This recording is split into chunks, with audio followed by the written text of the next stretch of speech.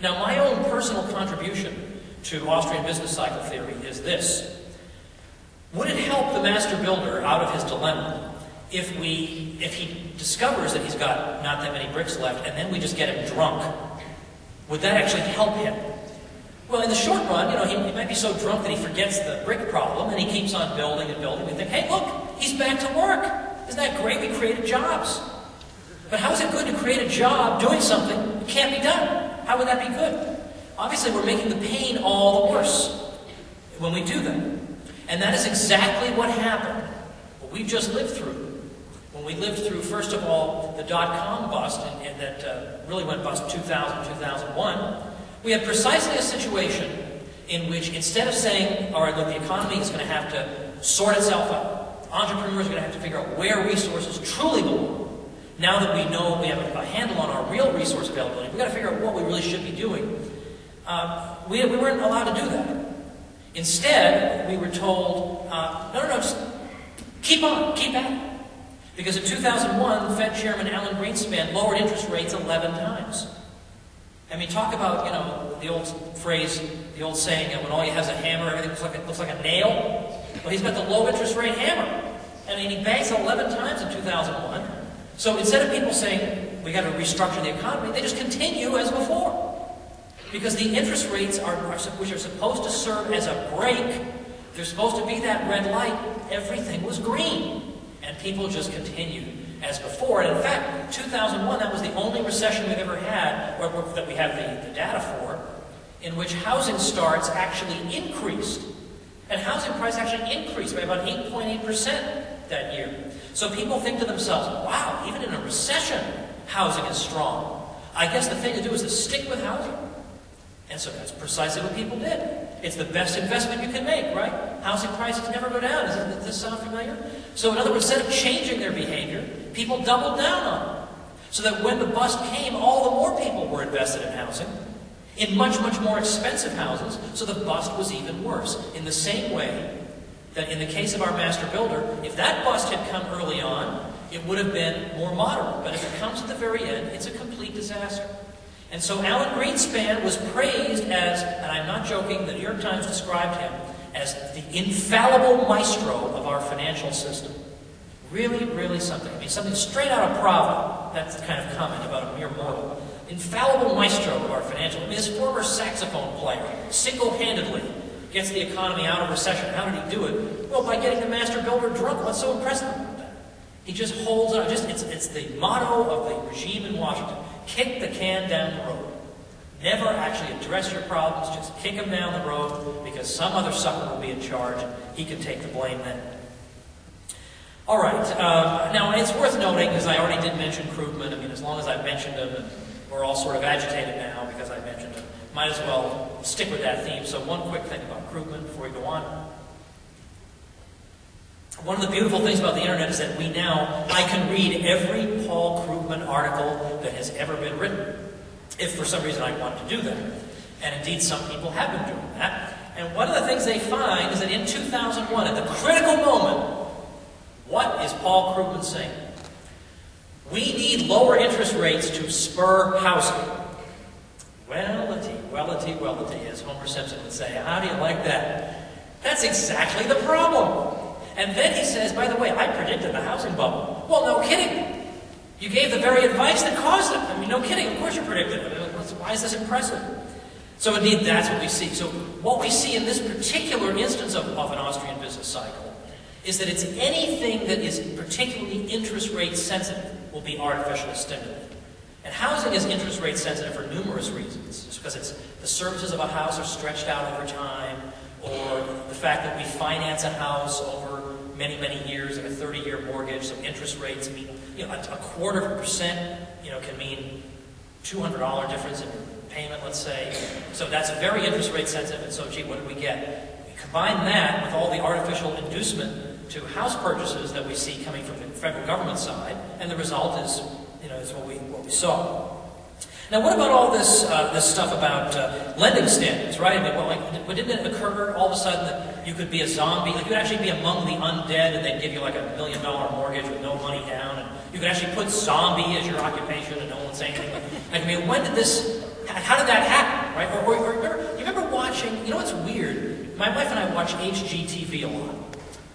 Just because there's always something on that you can watch. And the other channel where there's always something on is that Food Network, but that's just murder to watch that at 11 p.m. when you live in Topeka, Kansas.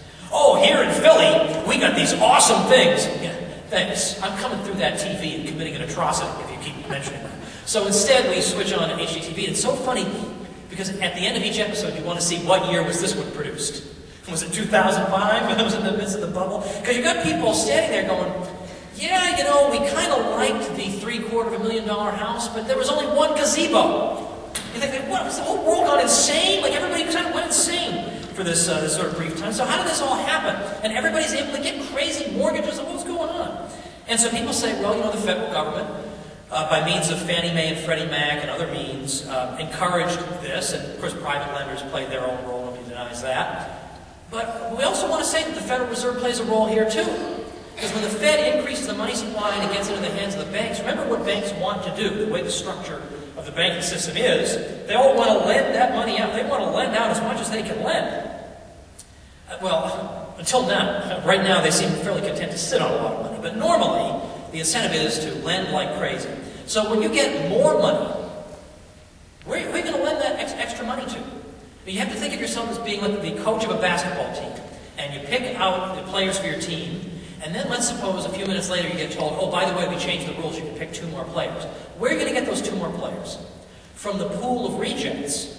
Well, I didn't mean that so pejorative, rejects. I'm sure they're wonderful people. I mean, from the pool of people you decided not to choose. In other words, you're going to have to choose from people whose abilities are low. Because you already chose the best ones. Well, likewise, with the banks, they've already got everybody who would qualify at this particular interest rate. Like, they're all lent out, they're fine. So how are they going to lend out more money? They're going to have to push interest rates lower or lower their lending standards. There's no other way. So this naturally has this sort of effect. And there's also the fact that, let's say we didn't have a Federal Reserve System. We had a free market economy. And let's say all of us just suddenly decided we wanted to buy houses. Like, this was the cool thing. You really want to show up your friend, you get 2 houses, then he gets 3. Right? We're all just house crazy. Well, what would have happened there? Well, just as in our own situation, the price of houses would have skyrocketed. But what would also have skyrocketed, once again, would have been interest rates. Because the banks would have started to run out of money to lend, and the way they indicate that is, it's tough to borrow now. We don't have a whole lot to lend you. And then speculators would have decided, okay, I guess now I can't have 5 properties I have no equity in, hoping that they'll gain value. I guess I won't be able to do this. I'll have to do something else. But again, if you have a central planner over money and interest rates that can push those rates down, well, I repeat myself again, but it turns all those red lights green.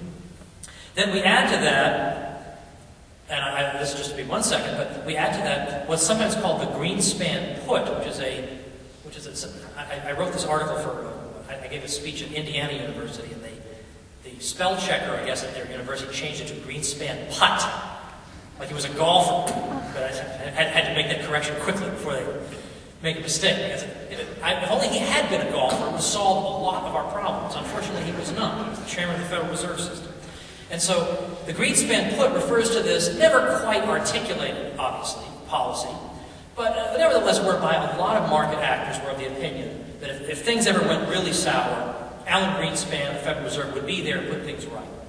And so you can act, therefore, with a correspondingly increased tolerance for risk, because you know that somehow, the authorities have got your back, and don't worry about it so much. And we see examples of that with ranging from the bailout of that long-term capital management hedge fund, and so on and so forth. So it's a little bit rich for Greenspan to testify before Congress that there seems to be a mysterious flaw in the free market.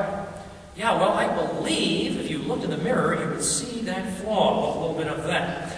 Now, I will gladly take in the question period, if somebody wants to ask about, well, what about, haven't we had boom-bust episodes in U.S. history before there was a Federal Reserve? You can't, Greenspan isn't that old. You can't blame him for that.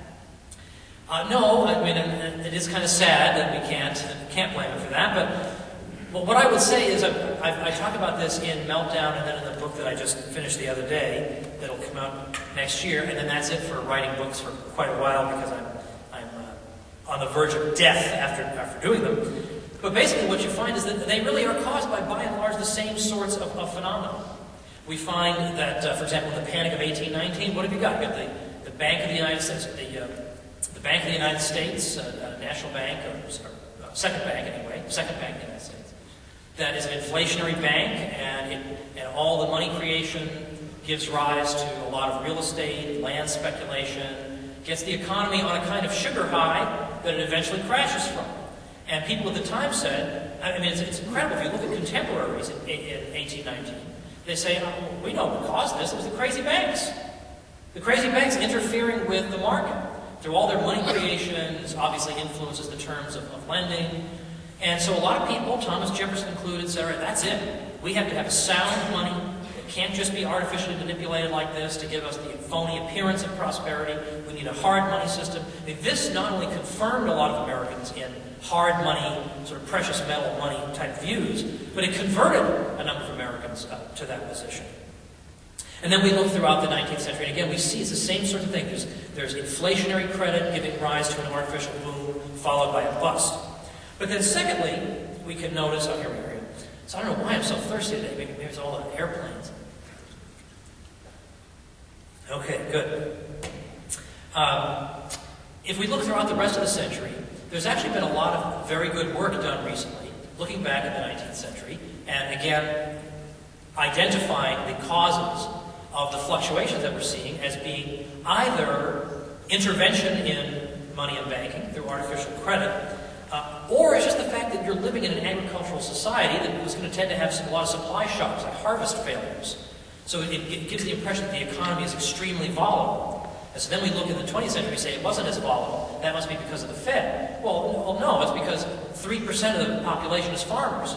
We don't have that type of supply shock anymore. So you have to correct these sorts of things to make sure that you're evaluating the data carefully. We often hear the reason we needed a Federal Reserve System was we had this terrible, terrible long depression in the 1870s that went from, by some accounts, 1873 to 1879. We don't ever want to repeat that. And I have kind of just a couple quick answers to that. Number one is, well, we did more than repeat that with the Great Depression, which occurred under the Fed's watch. But it's considered impolite to raise the Great Depression against the Fed because we all know the Great Depression was just practice. Okay, as George Selgin said. So how dare we raise that? But more to the point, it's interesting to note that even the New York Times, breaking their unbroken hundreds of years streak being wrong on everything, they broke that in an article a couple of years ago about the panic of 1873 and the 1870s long depression. And the New York Times, and I'm quoting the New York Times favorably for once in my new book for next year, in which they say, recent research confirms there was no long depression of the 1870s. There was a mild or modest recession in 1873, but actually this was an extremely robust decade, production very good, basically economic indicators very strong, 1880s even stronger, with gold restored after the greenback experiment in the Civil War years and so on. So there actually wasn't such a thing. It was a part of the reason that people thought there must have been a long depression, which one of the reasons was that consumer prices were falling very, very rapidly every year. By an average of 3.8% a year, consumer prices are falling. And we've just sort of been trained to believe that if consumer prices fall, then the Earth breaks free of its axis and spins toward the sun. And we can't have consumer prices fall. This is terrible. It leads to a continuous deflationary spiral of death. But in fact, that doesn't seem what actually occurred. In fact, prices fell pretty consistently from 1789 to the eve of the creation of the Fed. They spiked up during wartime because then the government interferes with the banking system. But on average, they stayed about stable. And so most during peacetime, they tended to fall. People thought this was okay. That each year their money could buy more and more stuff. They were okay with this.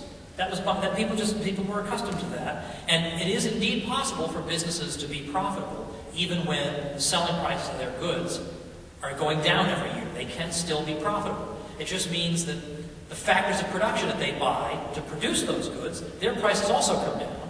So they still have a spread between their cost expenditures and their sales revenues.